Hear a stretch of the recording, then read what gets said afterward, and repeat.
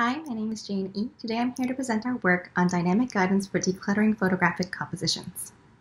It can be incredibly frustrating if you take a photo only to realize after the fact that there is some unwanted clutter in the background that distracts from the main focus of the image. Notice here, in the left image, the subject blends into the pattern behind it. And in the right image, there are unwanted objects along the left border. Reframing to clarify the subject and remove these distractors really helps improve these images and better directs the viewer's eyes.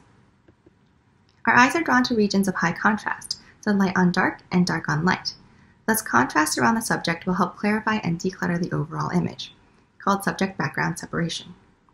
Whereas contrast in other regions, especially around the border of the image, will distract, causing the eye to be distracted away from the focal subject, called image border flicker.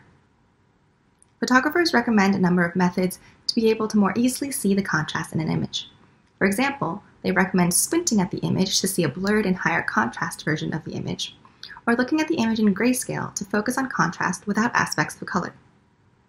On the right, the photographer draws a line around the subject. Areas where contrast is maybe too low between the subject and background are shown as gaps. Looking back at our earlier examples, here are the images with subjects outlined in this way. You may notice from the right image, this outlining method doesn't do anything to highlight image border flicker.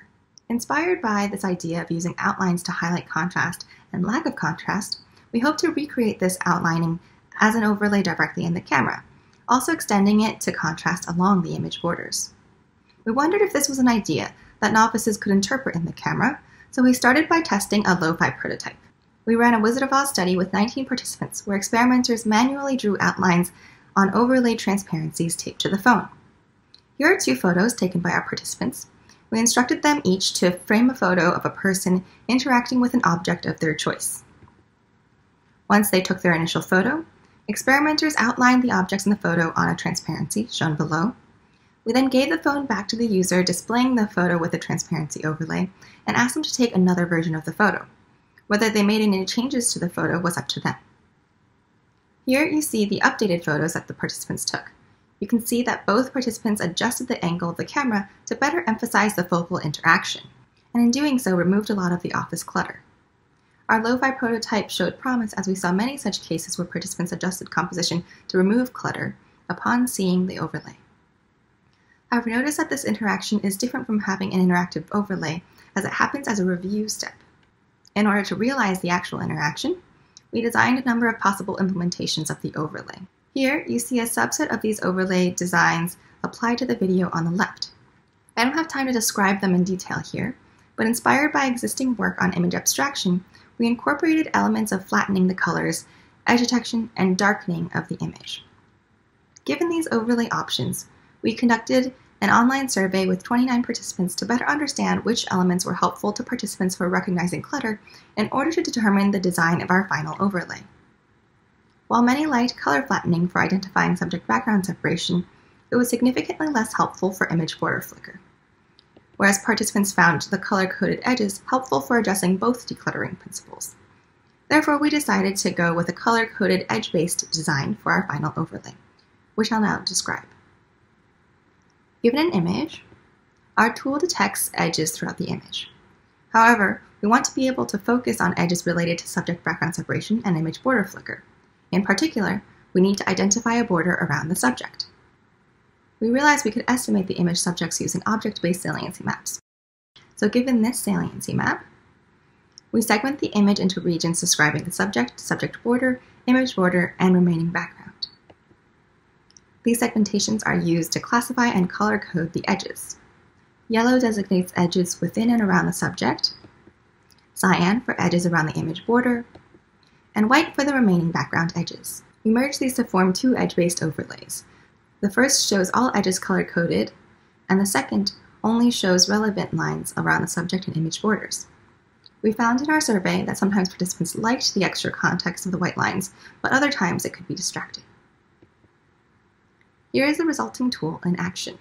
By default, the app shows the edges around the subject and image borders with a black background.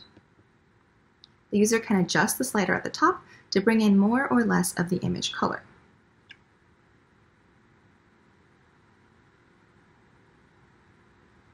They can toggle to bring in the remaining edges in the subject and background. They can also turn off the visualization by holding a finger down anywhere on the screen or using the toggle at the bottom right. Given this tool, we wanted to understand if it could help users capture more clear and decluttered photos, and if users felt creative while using the tool. Since we needed to run remote studies, we had participants select 2 different locations with subjects of 3 different scales, small, medium, and large. Thus, participants completed a total of 6 photo tasks, 3 at each of 2 locations of their choosing. Here are a few participant photos for each task to give you a sense of the differences in scale for these tasks. As noted before, photographers sometimes suggest looking at a photo in grayscale to focus on overall contrast. In fact, many mention that they currently use grayscale on their camera even for taking color photos. Therefore, we compare our tool against this method that photographers currently employ as our baseline. We ran remote studies over Zoom with 18 participants to understand if the tool would help users declutter photos and if they felt creative while using the tool. Users experienced 2 different conditions of the tool, one with the grayscale overlay, and a second highlighting the edges along the subject and image borders. For each photo, we asked participants to self-assess them based on subject background separation and image border flicker.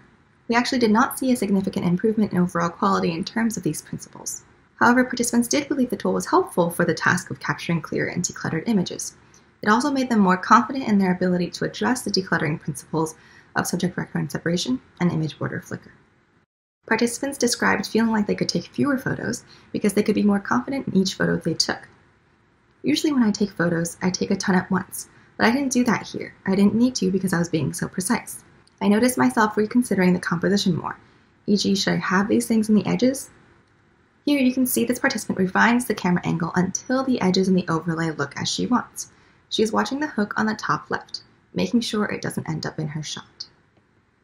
Potentially a distractor in the photo, and so I'm trying to angle my phone so that it doesn't catch that in there.